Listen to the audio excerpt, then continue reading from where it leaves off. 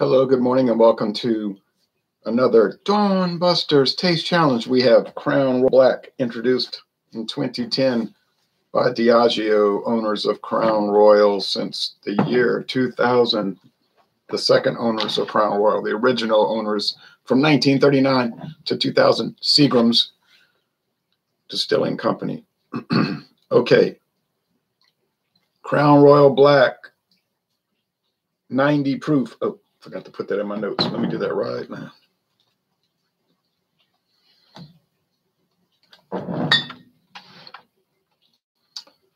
No, I was forgetting something. 90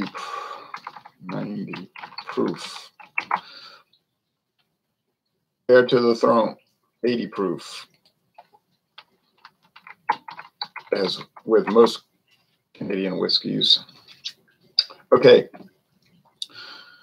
Real quick, Crown Royal Black, a rich and flavorful blend of Canadian whiskey. All the signature smoothness of Crown Royal matured in charred oak barrels and blended at a higher proof for a richer texture and bold finish.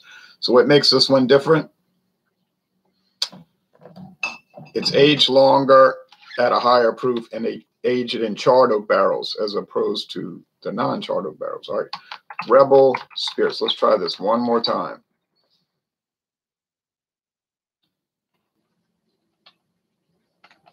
That's a book called Rebel Spirits. All right. No, that's not what I'm looking for. Rebel Spirits, Gardena, California. Let's see.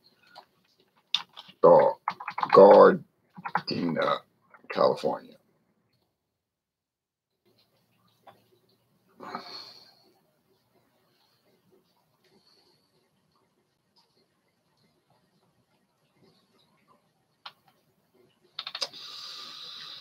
No, there's nothing. It's like defunct.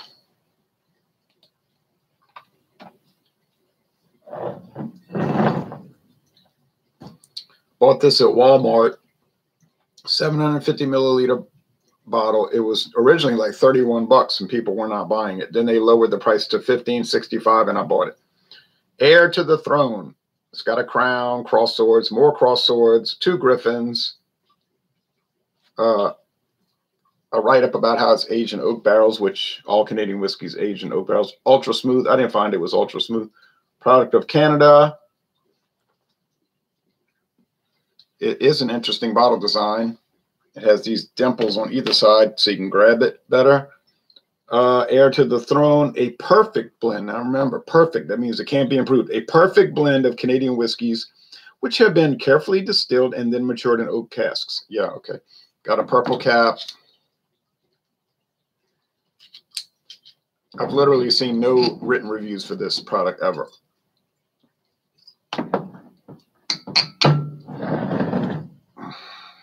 It's got a cork, actual wood cork, but it's more like the particle board cork that somebody was talking about. Somebody online was saying, well, if you notice, a lot of these corks is just little pieces of cork that's pressed together. It's not a true hunk of cork. I said, I hadn't thought about that.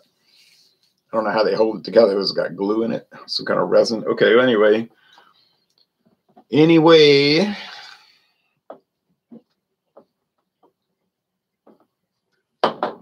Well, I don't know when this hit the market. I know Crown Royal Black hit the market in 2010. Was it in honor of the royal visit when Queen Elizabeth went to Canada in 2010 and she opened Parliament? She was the presider at the opening of Parliament, which she has done a few times when she was in Canada, but not often. It might have been. I don't think she's been. I think she did go back to Canada once since, but she's getting pretty old, and it seemed like the traveling was not easy on her. So now when they have royal visits, as Prince Charles or one of the younger ones, not the one that got fired for dereliction of duty. You know what I'm talking about, but the responsible members. Anyway, I'm not an Anglophile. All right. Actually, where's my glass? Okay. All right. I'm not anti-British, but, you know, I'm not a partisan either by any means. I'm just a neutralist. All right. Well, you could see this one is dark and it's like tan. I guess you call that tan or copper. Yeah, copper, mahogany. I don't know. What do I know for colors? And this one is gold. It's gold, like most Canadian whiskeys. So I have to close my eyes. I'm going to tell y'all right now. First, I was watching the video for Four Loko Fruit Punch. I did a review of it. You say, no, not that. Not the dark side again. Yeah, I know. I call them junk beers myself. Junk products. Okay, you know, I get that. But I had 2 cans in the fridge. I had already gotten ill because of the stinking Four Loko Black. I was sick for 36 hours. And that is no joke. Felt bad. I'm spilling this stuff. Oh, I felt bad.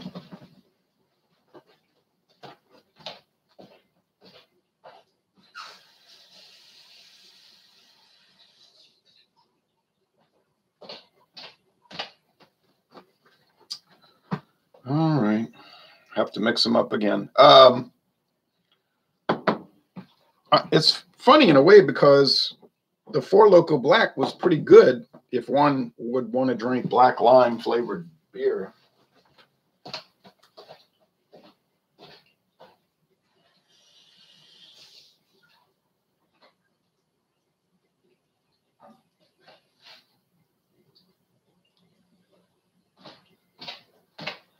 Or I should say a black lime flavored beer based super high alcohol product, 14%, Full Metal Jacket. And it looks like antifreeze. Somebody said they're trying to make it look like Mountain Dew and taste like Mountain Dew. That's probably the case. I don't have much experience. I don't have a lot of experience with Mountain Dew. I have had it, but that's a high caffeine product, super high caffeine product. And that's what Four Loko used to be. You know, if y'all remember back in 12 years ago. And I think the black was one of their first, and it does use natural flavors. Natural black lime. You know it's black lime. I was at a grocery store yesterday and somebody told me, I never heard of a black lime. They have such a thing. I said, go look in the produce section. They got them. Oh, you never heard of it. I said, they taste a little different. They're kind of strange. But so I drank that down, you know, and I was sipping on it. And then I was just like, kagoo to the world, you know. And I felt so bad the next day. You say, it's a hangover, a hangover. I just think it made me feel sick. I just felt sick, ill. And I was like, oh, nah.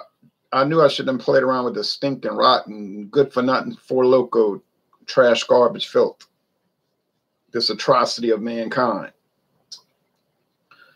But then I said, well, I got 2 cans left. I got the fruit punch in, I think it's called strawberry lemonade. I said, oh, man. But after a few days, I felt better. I finally got that black lime taste out of my mouth after about a week. Like literally for a week, everything kept wanting to taste like black lime. So I was like traumatized, had post-traumatic stress disorder from that. But I did do the fruit punch a couple of days ago. Was it good? Well, I mean, that's depends on what you would call good. In my opinion, there is no such thing as a good Four Loko. And I was watching that video and the guy was like, I'm going for Loko. I'm going Loko for the Four Loko. I'm going Loko for the Four Loko. And he had me laughing, almost spit my food out. Just the way he kept doing it. I said, this guy's crazy. But he doesn't do videos anymore. He was a flash in the pan. But I thought it was funny. Going Loko for the Four Loko. And it was comical, you know, but yeah, so in my opinion, there is no such thing as a good Four Loko. It's all trash, garbage, filth, and the atrocity of mankind. But within the context of what it is, you know what I'm saying, then we scored it appropriately. And that was only 12%. Only, you like how I said, only 12%. And I sipped it down very carefully over a number of hours. So I didn't feel as bad. I did feel a little run down the next day from it. I said, if a person drank this every day, I think they would really shorten their lifespan. Then I was talking to this bulk merchandiser for Southern Eagle and Anheuser-Busch people who distribute Four Loko. That's right. They got the contract. He said, oh yeah, the fruit punch. That's a good one. I said, yeah. But he drinks that stuff kind of regularly. I don't get that, how somebody can do that. But anyway, another time, another place.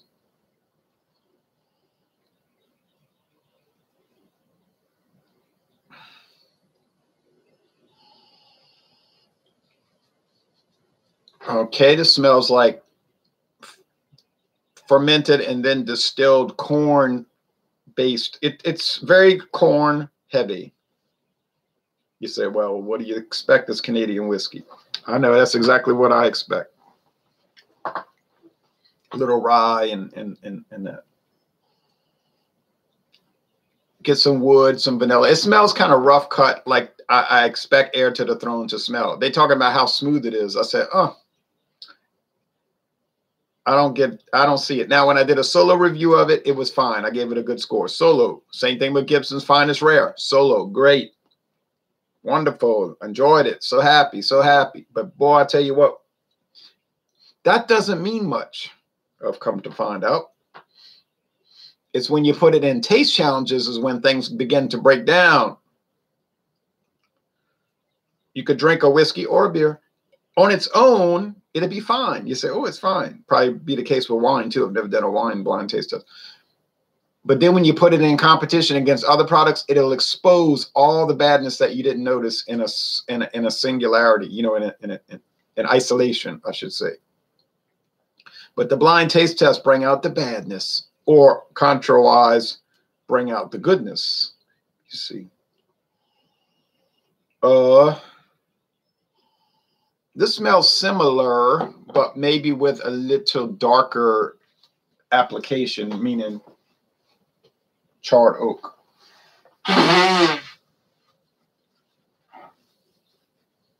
Those fumes of the whiskey always get to my nose. I got sensitive sinuses, let me tell you. And it is probably just physiological in my own DNA genetical thing. But also, it's the humidity and the mold in southeastern Louisiana. It rains incessantly around here. And it's very moldy. Everything's got mold on it. So you pretty much just be having sinus problems living in Louisiana. Now you say, well, I want to go live in Arizona where it's dry. Well, okay, you could do that. Okay. Taste time. So initially, I think this is the Heir, but I'm not sure. You can see, I can't because I got my eyes closed.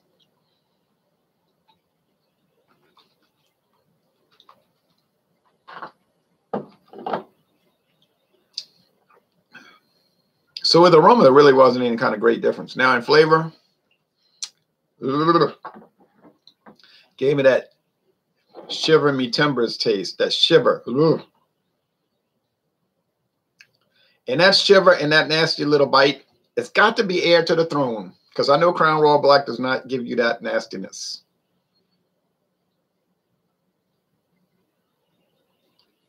Crown Royal Black, $27.97 at Walmart right now. $27.97 at Walmart right now. I went around to other stores checking them out. I said, oh, look, $30. $30.99. I said, I'm glad I went to Walmart and paid $27.97. Well, I'm going to taste this black, but I know it's the black.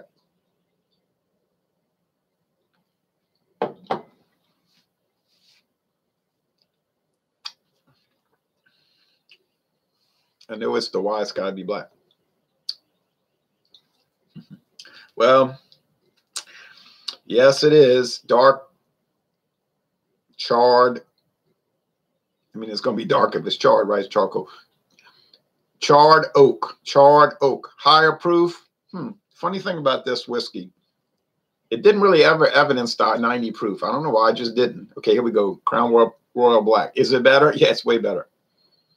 So clearly Crown Royal. Jeep and Footy says, good morning, Ron. Good morning to you, Caleb. Well, so the Crown Royal Black, as predicted, whipped up on the old Heir to the Throne.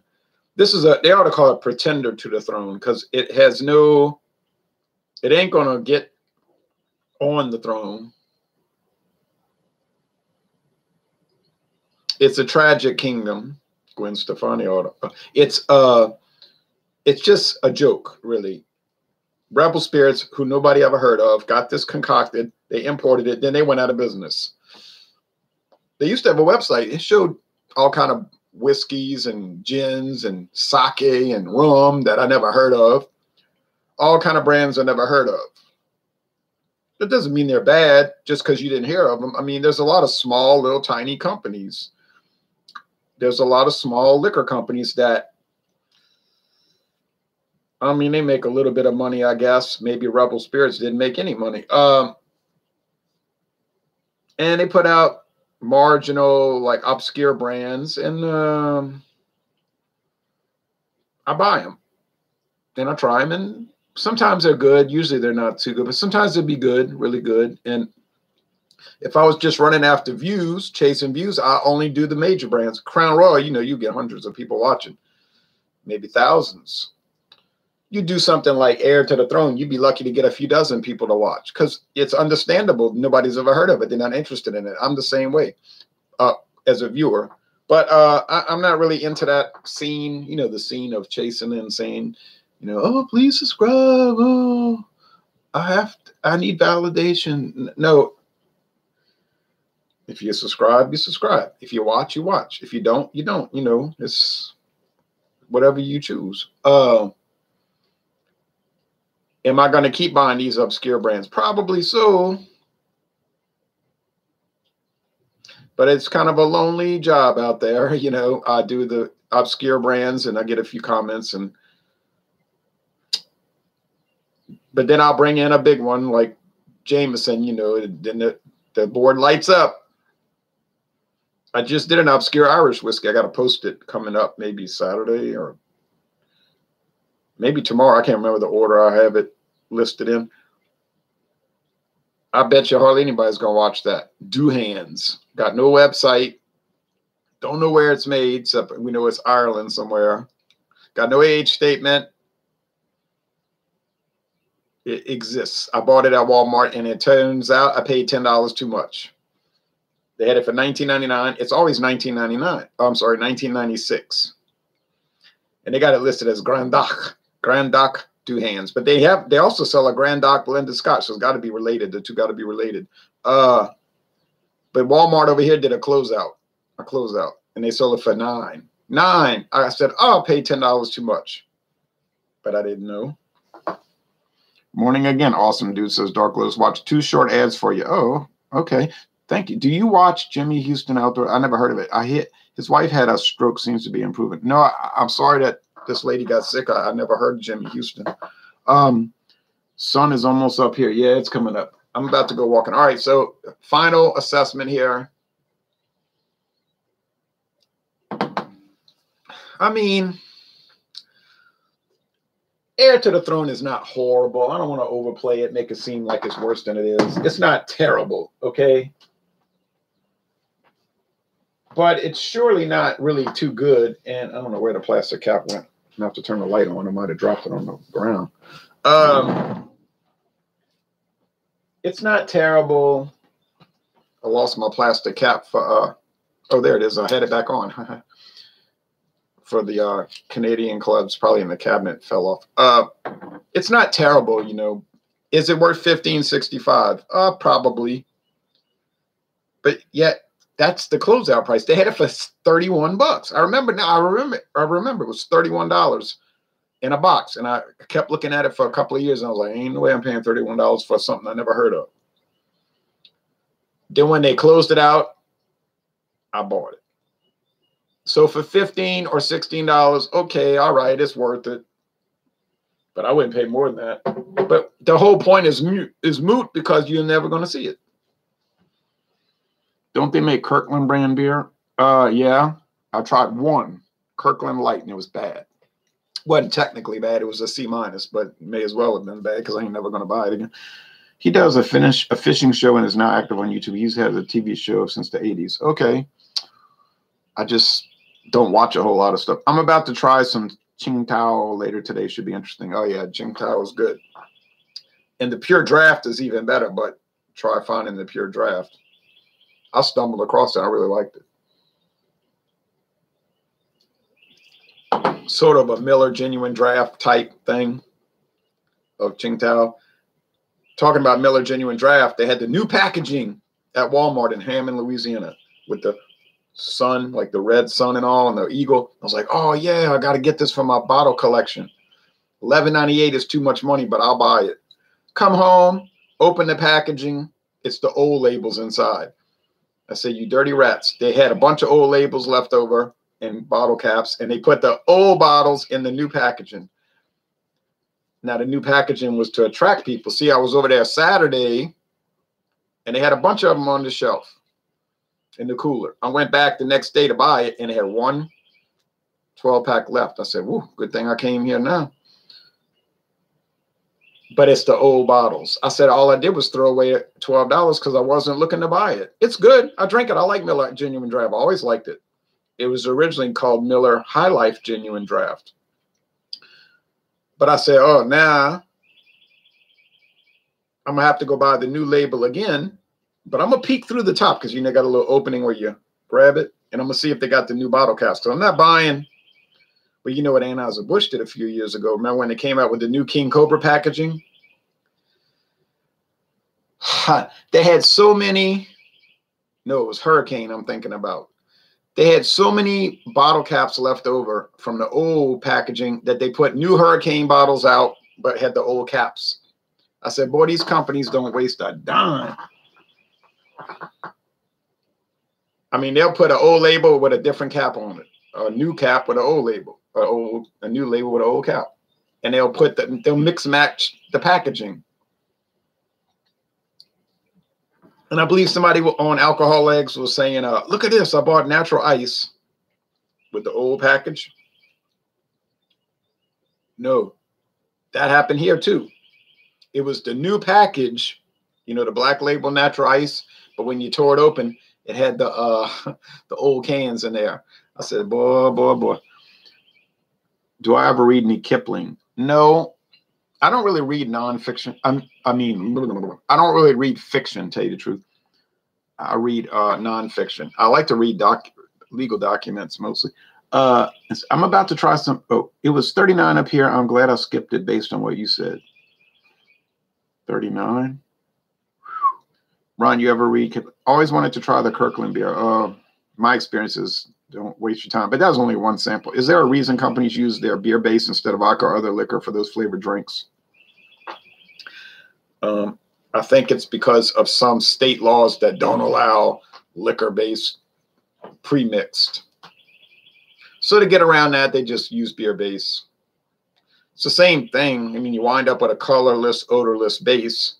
This one is based on malt, you know, like the Four Loko, and the other one's based on spirits. I got one in my fridge I'm about to review today.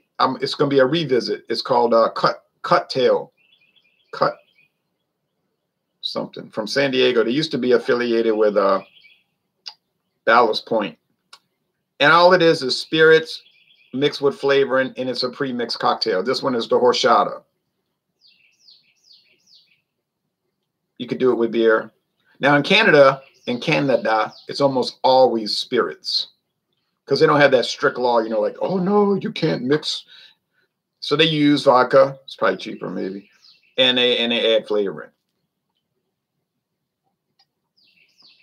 So if you get Mike's Harder 8% in the USA, it'll be beer based. If you get it but they say that's in Smirnoff too. But Smirnoff says on their website, well, we use beer based, but in some states we use spirits, meaning what?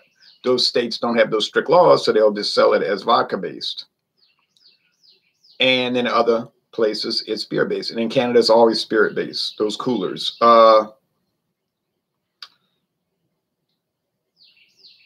You probably wouldn't be able, it would probably be almost impossible to tell them apart in a blind taste test. Except that maybe you could pick up the malt base. You know, you'll have like a bread. It's just so slight. You say, well, vodka's made out of corn, and you can make corn bread. That's true, but when you taste bread, we know we're talking about wheat bread or barley bread. All right, so anyway, Crown Royal Black is the easy winner here. There's not even really any competition. So if I had 10 chances to buy a whiskey and I could choose Crown Royal Black or Heir to the Throne, how many times would I pick Crown Royal Black? 10 out of 10, 100% of the time. Is this the best Canadian whiskey I ever had? I would not go that far because I think the Canadian Club 12 year is a rival. They're both just as good, one to the other. And the Canadian Club's $3 cheaper. So maybe the Canadian Club is the best Canadian whiskey I ever had. I'm talking about the 12-year age, the limited edition. But this is great. It's great. Havana's great. I got one more coming up. And it's going to be a joke. It'll be a worse blowout than this. It'll be a worse blowout than this. It's the Gibson's Finest Rare. 12-year age. Now think about that. 12-year age Gibson's from Grant's, William Grant and Son. And it's going to get killed, destroyed. It's going to be a massacre. I'm telling you right now. I got the best deal in the history of the world on that bottle. When I tell you the price, you're going to say, I'm lying. I'm not lying. But it'll be a joke. The Crown Royal Black is so much better that is almost even pointless in a way of doing the video. But I'm going to do it because I always do the full tournament. You know that. Then we're going to go to the Irish whiskey, which people are going to be rolling their eyes like, why are you doing Duhans, which ain't nobody ever heard of? I say, oh, well. Now, last comments, then we out of here. Ronald the Riot cheers, Bucko. Cheers to you, Drewski Brewski. The Dixie bass man said, yeah, same thing happened to me today. I'm a fan of Miller Genuine Draft, and I had a coupon, so I didn't lose much, but it was still annoying not to get the new design for a higher price. Okay, so it happened to him. He bought the new package. He opens it up. It's the old bottles. But that's really great. Thanks, Molson Coors. Or thanks, Miller Brewing Company, your subdivision. Seems a lot easier to make a pre-mix than a beer base. I really don't know if it is easier.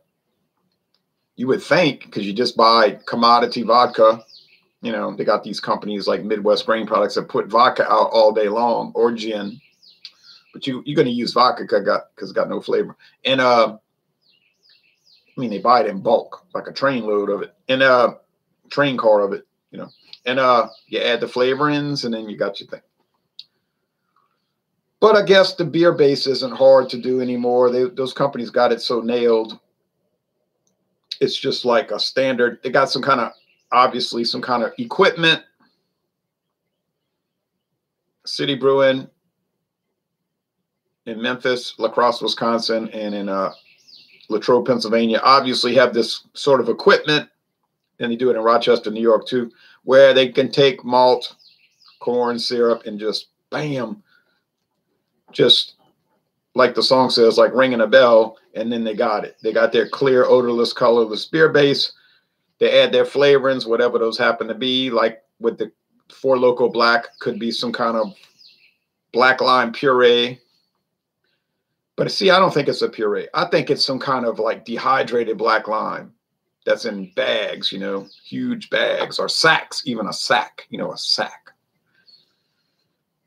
And it's dry, like powder. And I think they dump it in a big plastic, look like a garbage can, which is basically what it is, but it's not dirty. And then they dump it in the brew kettle, you know, like the Nestle powdered milk flavoring. And I think that's what they do. I don't know that. But it seemed like a good guess, doesn't it?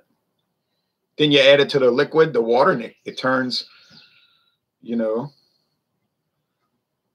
like it's supposed to be again. And then you blend it, and then you filter it. You add your coloring, your green and blue and yellow, green.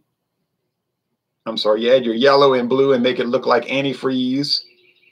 You add so much sugar and corn syrup that you got fermentables to ferment it up to 14% alcohol, and you make this Frankenstein monster drink. That's probably more destructive than Frankenstein monster. And then people review it like I did and be sick for 36 hours. All right, now, yeah, yum, antifreeze. Okay, well, that's it. So Heir to the Throne is a failure, as expected, and the Crown Royal Black wins as expected. So thank you for watching this video production. We'll be back later today with the closeout for this round, this series, Crown Royal Black versus Gibson's Finest Rare, which actually is rare in Louisiana. Thanks for watching.